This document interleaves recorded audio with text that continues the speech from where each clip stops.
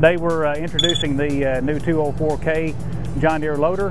It's the smallest loader, the newest loader in our K-Series loader lineup. We have listened to our customers' needs on what they need in the fertilizer industry.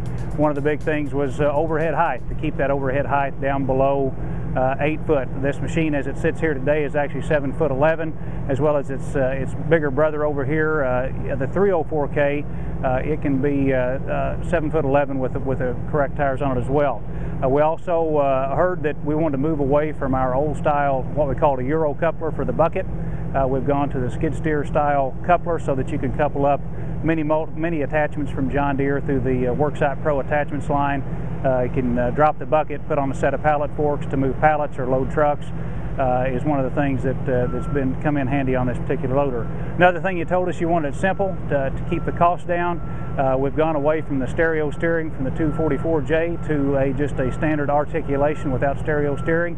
Still have a very tight turning radius, equivalent to almost what the 244J could do.